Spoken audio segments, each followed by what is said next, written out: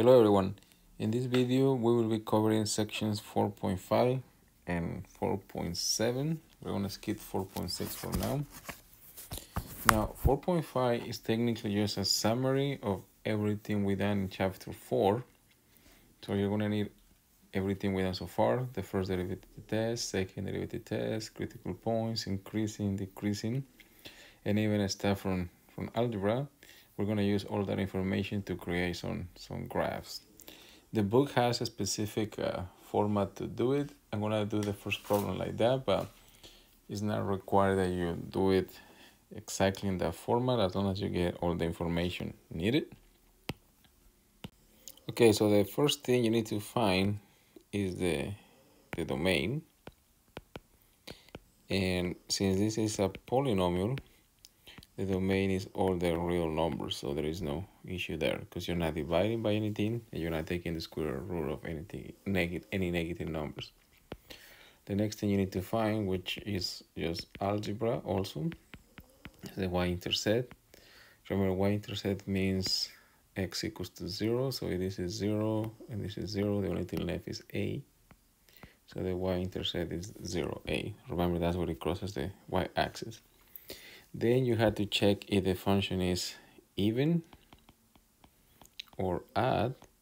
And if you forgot this from pre-calculus, an even function is something that obviously has an exponent that is even, something like this. So this will be an even function.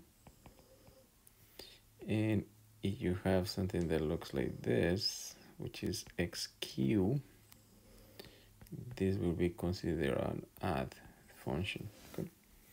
Now, how can you tell that a function is even?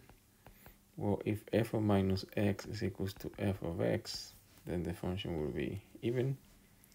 And if f of minus x is equals to minus f of x, then the function will be odd. Notice that this one is symmetrical on the y-axis, which means you rotate this around the y-axis, you end up with the same side. That's not the case for odd, but it's for even.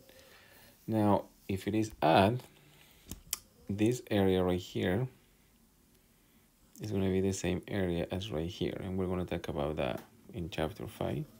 Well, if it is even, this area is exactly the same thing as this area. But notice that this area and this area is the same, so you just add it up because it's positive. Well, here the area will be negative, this will be positive, so they will cancel each other and will give you 0 all the time. But we'll talk about this later in chapter 5. For now, just want to check if the function is even or not, and that's going to make graphing easier. So part C, so f of minus x is going to be minus x to the 4 minus a times minus x squared plus a, and notice that you end up with exactly the same function you start with, so that means that the function is even, so the graph has to look something like this. Then part D, you check for asymptotes, but again, since this is not a rational expression or a rational function, there is none. You only have vertical asymptotes that you can divide by 0, and horizontal asymptotes is the end behavior as x goes to infinity or minus infinity, which is not infinity, right? So now part E, we need to find what is increasing, decreasing. So first the critical point. So for that we need the derivative. F prime is going to be 4x cubed minus 16x. To find the critical points, remember we need f prime equals to 0, which will imply if you factor for x, this will be x squared minus 4 equals to 0, which is for x times x minus 2, x plus 2. So therefore the critical points will be x equals to 0, x equals to 2, and x equals to negative 2. Then let's check what happens around the critical points. So you have the critical points 0, 2, and negative 2. Remember that at this point the slope is 0, which means the line could go like this. Okay, so at this point the slope is 0, so that's why the line is flat. This is the number 2. So then all we have to do is check some values here, here, here, and here. So let's say we check here number 1. You plug in 1 here, this is positive, negative, and positive. So this will be positive times negative times positive. So the whole thing will be negative. Here, let's say we pick phi, it will be positive, positive, positive. So the whole thing will be positive. And then here, let's say we pick -1, so this will be negative, negative, positive, so the whole thing is positive. And here, let's say we pick -6, it will be negative, negative, negative, so the whole thing is negative. Now remember, here negative means the derivative is negative, which means the slope is decreasing. So therefore, one possible way to have the graph will be this. Is this has to be decreasing to get up to here. This point is 0. From here to here, it increases, so it could increase up to here. And then it decreases again, since this is negative. At this point is 0. Then increases again. So the graph has to look something like this. So once we finish the graph, it should be more precise, but it has to look something very similar to this. Now, by the first derivative test, you can see from here that this will be a minimum, a maximum, and a minimum. So you have a minimum at x equals to -2 and x equals to 2, and you have a maximum at x equals to 0. You can see that from here. Okay. Then the next thing is to find the concavity. So this will be G. Then notice here f double prime is going to be 12x squared minus 16. So if you want to find the inflation point, that's where the second derivative is equals to 0. So that means 12x squared equals to 16, or x squared is equals to 4/3, or x is equals to plus or minus 2 over radical 3. Okay. So then we do another graph. You have 0, 2 over radical 3, minus 2 over radical 3. And then we do the same thing we did here. So we check where this is positive, where this is negative. So let's say we pick 0. So we pick 0. You can see that this will be negative. So from here to here it will be concave, down. And if we pick anything here, it will be positive. So this will be concave up. Okay. Now notice that this value is around 1.15. So just for reference. So again, concave up, remember, looks like this, while concave down looks like that. Okay. So now with this, it should be enough information to the graph. Well, one last thing, remember that the inflation points are going to happen when x is equals to 2 over radical 3 and x equals -2 over radical 3, which will be minus 1.15 and 1.15. So now we can fix the graph now. So notice that if this is 2 and this is 1, 1.15 is somewhere here. So this will be the inflation point here and here. And at that point is where it's going to change concavity. So before that is concave up. So therefore the graph could look something like this. Notice that the y-intercept was equals to 0a. So the graph is not completely to scale, but technically at this point this will be the number 8 goes down. These are the inflation points, and this goes up. Okay, let's just check that the concavity is fine. Notice that between minus 1.5 and 1.5 is supposed to be concave down, which it is. Once it gets to 1.5, it goes up, it's concave up, and here is also concave up. So this is how the graph is going to look. And that's it for this problem. All right, well, you didn't get that one. This is the chance to redeem your sins. This one is actually more tricky because it's not a polynomial, but let's follow the same pattern. So first, what is the domain? Well, for the domain, x cannot be 2 and x cannot be negative 2 because you're dividing by 0. For the y-intercept is when x is equals to 0. So therefore, this will be the point 0, negative 1, 4. So that will be the y-intercept. Next is this even. Well, how much is f of minus x? Notice that this will give you minus x squared minus 4, which is equals to 1 over x squared minus 4. And again, it's equals to f of x, which implies that this is even again. Now, part D, the asymptotes. Well, you have two vertical asymptotes, x equals to 2 and x equals to minus 2. So whatever is not part of the domain are the vertical asymptotes for this particular problem. And the horizontal asymptote is y equals to 0. Because if you take the limit, as x goes to infinity of this, the whole thing is 0. So these are the asymptotes. Part E, we need to find the derivative and find what is increasing, decreasing. Now notice the f prime, or that, sorry, notice that f is equals to this, but you can rewrite this way.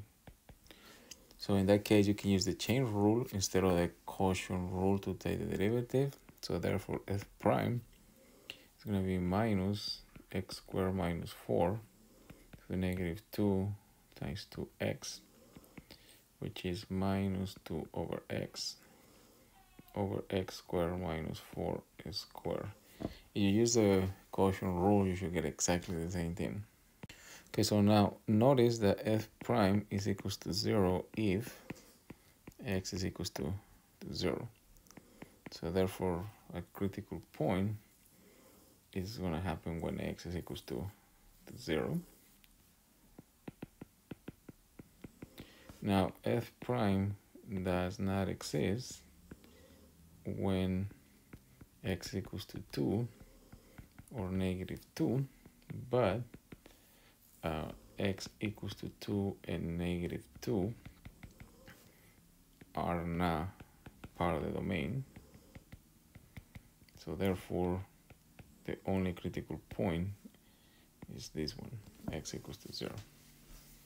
All right, so now let's see what happens when you get it close to 0 on the left side and the right side. So we already know x is 0, this is flat, like this. And also remember that at x equals to 2 and negative 2, you have asymptotes, which you cannot cross. So if x is, let's say we pick 1, notice that the derivative is going to be negative in the top. The bottom is going to be positive all the time because you are squaring. So this is going to be negative, which means that is decreasing in here. If we pick, let's say now negative 1, then this will be positive. The bottom is always positive, so the whole thing is positive, which means it's increasing here. So it's increasing, 0, decreasing. And then let's pick, let's say 4. This will be negative. This will be positive, so the whole thing will be negative, which means it's decreasing. And you should check that on this side the whole thing is increasing, okay? Like this, right? So then for part E, the only since you only have one critical point here, and this is technically increasing, it gets to 0 and then it decreases, then that will be the maximum. In this particular case, actually, since the y-intercept is negative 1, 4, the graph most likely will look like this. It increases to 1, 4, then it becomes 0 there, and then it decreases. Remember, you cannot cross the asymptote, so it has to look like that. Okay, so therefore the only maximum you have happens at x equals to 0. Okay, now the second derivative, and for the second derivative, okay, this is actually f and then g. F double prime takes a while to get. You have to use the quotient rule. This time you have no choice, and you should check that the second derivative is exactly equals to this 6x squared plus a divided by x squared minus 4q. Okay, so notice that f double prime is never going to be 0, okay, for this particular case. So that implies no inflation points, but that doesn't mean it's not concave up or concave down. Actually, if you check the points we have here so far, remember you have 0, then you have the asymptotes at 2, -2. Notice that if you pick any point in here, let's say 0, and you plug it in here, this will be positive and this will be negative. So this will be positive, the bottom is negative, the whole thing is negative, so that means this is concave down, so it has to look like this, which is the case already. You can see here. Then let's say we pick here 4, then this will be positive, this will be also positive, the whole thing will be positive, so this will be concave up, which means this, and you can check that this is also concave up. So therefore that's how the graph is going to look. So once we simplify, the graph will look like this, concave down, this is the maximum, and then this will be concave up, this will be concave up, and this is approaching 0 because that's the horizontal asymptote. So the graph will look something like that. And that's it for section 4.5.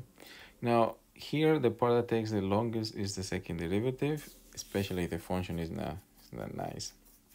So you just have to be careful, but it's not hard. It just takes a little while to get to the points. All right, let's go now to section 4.7. 4.7 is called optimization. You actually did this already in algebra and precalculus. Optimization just means to find what's the maximum or minimum, which we've been doing already in this chapter. So now it's going to be very, very specific word problems. But remember in algebra, so you did this in algebra, they ask you to find the maximum, and this was the vertex. So all you do was find the vertex, and that was it. In precalculus and in physics, you have a famous problem where you have a missile that is thrown up, then it gets to a maximum altitude, and then it goes down. So the question is, what is the maximum altitude? And as you can see, this is where the derivative is equals to 0, and it will be a maximum if it goes from positive. So if the slope changes from positive to negative, which is the first derivative test. You can also use the second derivative test, and we'll get to that right now. So usually the problems, this is what's going to happen. You're going to have to maximize or minimize something that I'm going to call the main function. And you usually need to get this from reading a problem. And then the main function, you either want to find the maximum or you want to find the minimum, depending on the context of the problem. But then there is a second function, which I call the constraint equation. And without the constraint equation, you cannot find the maximum. So therefore, this is very important, because without the constraint, it's not possible to find this or this. And then, like I just mentioned, you're going to use either the first or second derivative test. So here the hard part is to get the problem. To find the derivatives will be pretty easy, like you will see in a second. But before we do that, let me go and explain a very basic problem from algebra and how the derivative is needed and why it's useful or faster than to do algebra. Okay, so let's have the following illustration. Let's say that Pedro has 100 feet of fence. Okay, and obviously he wants to make a, let's say he wants to make a fence to put boxes inside, and let's say that each box is equals to 1 feet square. Okay, and let's say that he decides to do this first. He decides to put let's say 40 here. So therefore it has to be 40, it has to be 10, it has to be 10. So if he decides to do this, that means the area is 400 feet square, which means he can put 400 of these boxes in here. Okay? But if instead he would decided to do this, let's say he decides to put 30 here, 30, 20, and 20. Now this one is 600 feet square. So just by making a small change, therefore he has increased the area a lot. So the question is going to be, well, is there a specific shape that will give you the maximum area or the specific measurements? So this is where we go back to this. The main function, the one is the area. So the main function, the one you want to maximize or minimize, in this case you want to maximize, is the area. Okay, and the constraint is going to be that you have only 100 feet of fence, so you have to work with that. So then what we do is we do this in general. And remember, you have a rectangle. This is x, will be y. The area will be equals to x times y, right? So therefore this will be x, y. Now, this is where the constraint becomes very important. Without the constraint, you cannot solve the problem. So therefore 2x plus 2y, which is the perimeter, has to equals to 100. Or from here, that means that x plus y has to be 50, or the y is equals to 50 minus x. Okay, it actually doesn't matter which one you solve for. So therefore the area, you can write it now as a function of x only, and it will be x times 50 minus x, which will be 50x minus x squared. So then we take the derivative to find the critical points. A prime is 50 minus 2x. So a prime equals to 0 implies that 2x has to be 50, or that x is equals to 25. Now, you can use the first or the second derivative test. I told you to check that this is a maximum. Let's do both of them. Let's say you have 25 here. So at this point, remember this is equals to 0. So it's flat. The slope is flat. And we're talking about the derivative right here. So let's say you pick 30 here. So you pick 30. Notice that this will be minus 60. So the whole thing will be negative. And if you pick, let's say, 0, this will be positive. So notice that this changes from positive to negative. So clearly this is a max.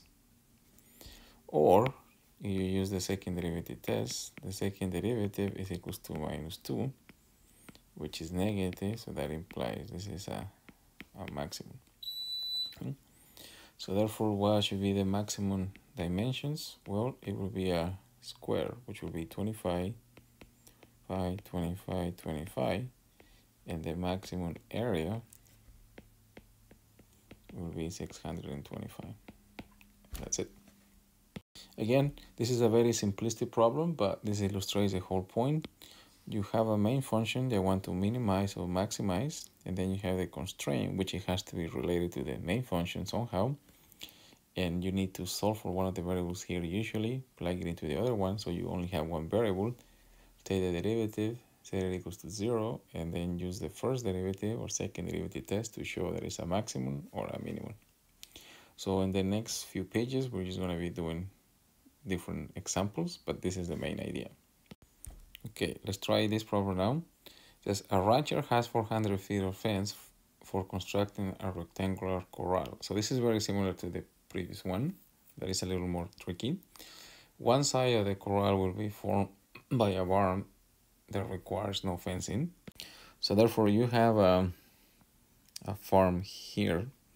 So this part requires no fence because it already has a fence there.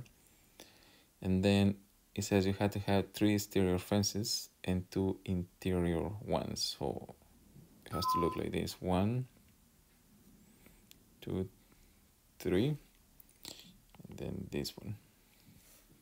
So you will have three regions. Okay, so you have 3 exterior ones, 1, 2, 3, and 2 interior ones. Now the question is, what should the dimensions be to maximize the enclosed area? Okay. Now, for lack of a better name, again, let's call this one X. So this has to be X. This has to be X. This has to be X. So therefore, this is Y. Now the area is still gonna be X times Y. It's not gonna change. But from the constraint says that 4x plus y has to be equals to 400, or that y is equals to 400 minus 4x. Okay, so this is the constraint. So we're going to do the same thing we did in the previous one. So the area in terms of x, you can also do this in terms of y, but it just somehow it's easier to do in terms of x. So then this is equals to 400x minus 4x squared. Right, so next you need to find the critical points and set it equals to, by setting the derivative equals to 0. So here a prime is equals to 400 minus ax. So a prime equals to 0 implies that ax equals to 400, or that x is equals to 50. Now, if we take the second derivative again, the second derivative is equals to minus a, which is negative, so that implies that this will give you a maximum. So therefore the dimensions will be the following. We're going to measure 50 feet by 200. How do we get 200? Well, we just plug it in here. 5 times 4 is 200. 400 minus 200 gives you 200. So this will be the the dimensions of the fence. All right, let's try the next one.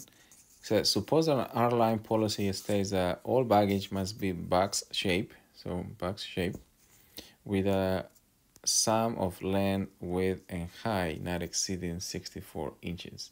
What are the dimensions and volume of a square box with the greater volume under these conditions? Okay. So now remember that if you have a cube, which is technically what a box is, so it looks like this. Okay. But this is the length, the width, and the height. So the main function here is the volume, which is LW times H. So this will be the main function. Okay, so this is the main function. Now the constraint is that the length plus the width plus the height has to be 64 or less than 64. And this is the constraint. Okay.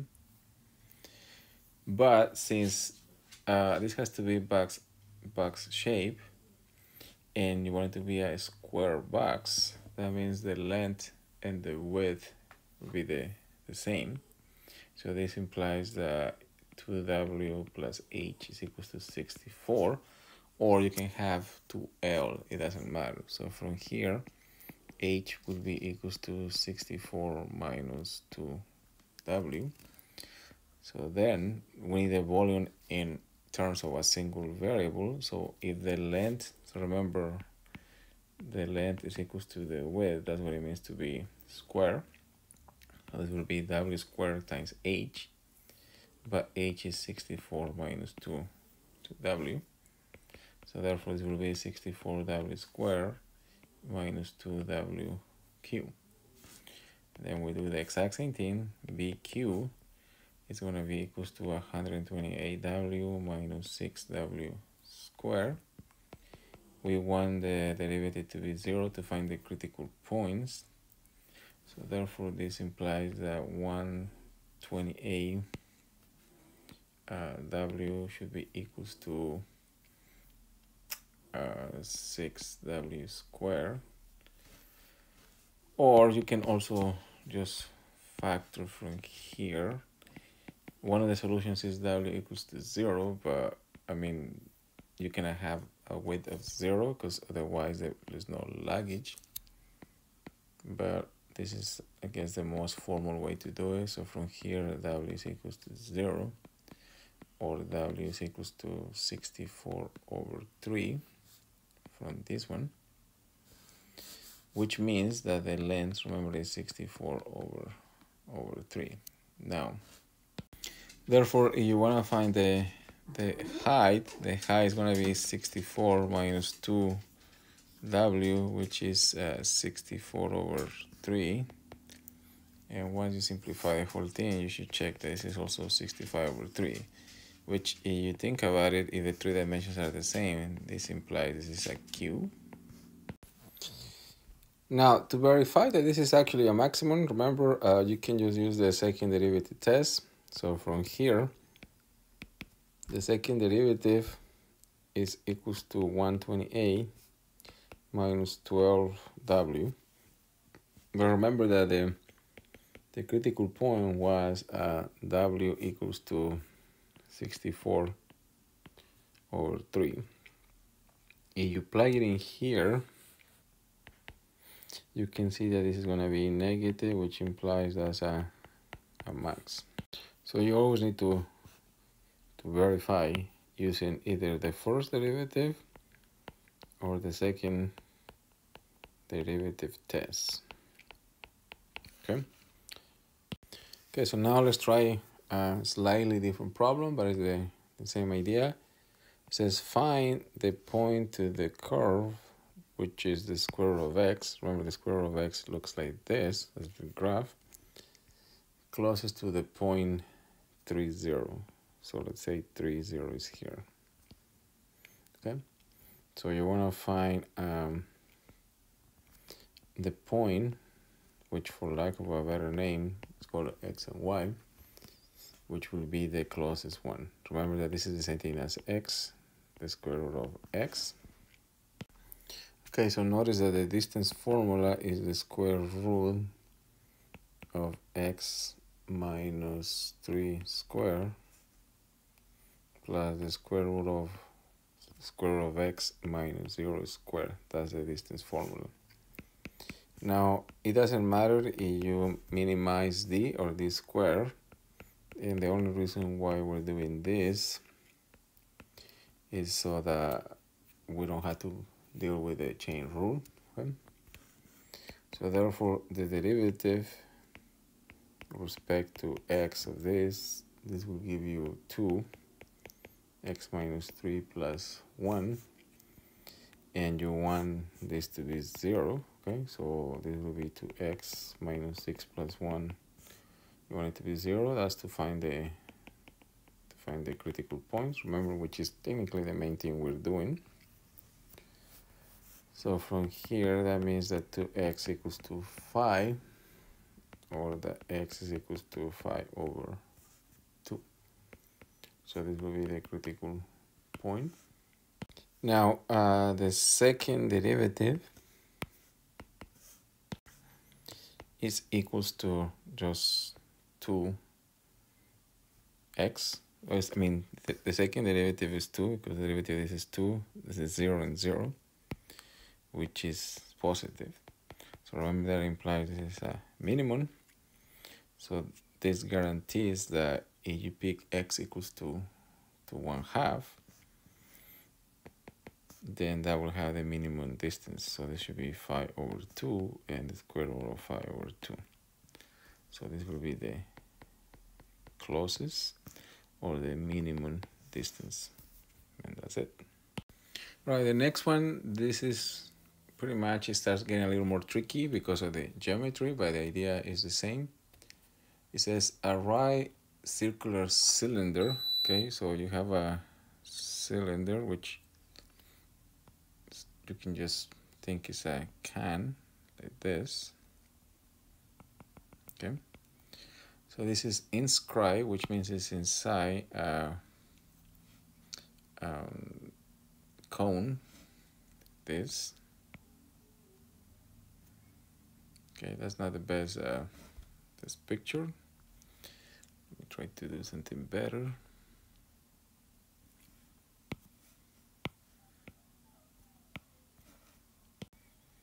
Okay, so this is the cone, where this is the radius of the cone, and this is the height. Okay. And then x is going to be the radius of the cylinder. Right, then we're gonna call the distance between here and here y. So notice the height of the cylinder, that this is actually gonna be h minus y. So this is gonna be very, very important, since we need it for the volume of the cylinder. So actually the volume of the cylinder is gonna be pi r squared, or in this case, sorry, x squared, which is the radius, times the height. But the height for this one is h minus y. Now the volume for the cone is 1/3 pi r squared h. Now we need to find a connection between the variables, otherwise you're not going to be able to take the derivative of a single variable. So this is where we're going to use similar triangles. So notice that the radius for the cylinder is x. So here we form this triangle, and here you have this triangle. So that means that y over x is proportional to h over r, and therefore from here y is equals to hx over r. So now if we come to the function we want to maximize, so the volume will be pi x squared h minus y, but then y is equals to hx over r. Now notice, and this is very important, that this is a function of x only, since r and h are constants, because the size of the cone is set, so they are constant, they don't change. Okay, so we expand this, it's not necessary, but it will make it easier to take the derivative. So this will be pi h x cubed over r. So therefore the derivative with respect to x is going to be 2 pi h minus 3 pi h x squared over r. It's missing the x here. Okay, notice that you can factor the pi h and the x, so this will be 2 minus 3x over r. So therefore, if you want the derivative to be 0, that means that x will be equals to 2 over 3r. Remember, r is the radius of the cone, and this is a critical point. So therefore, y is going to be equals to, remember, hx over r, but x is equals to 2 over 3r. So this gives you just 2h over 3. And remember, the height of the cylinder was h minus y. So you simplify this will give you h over 3.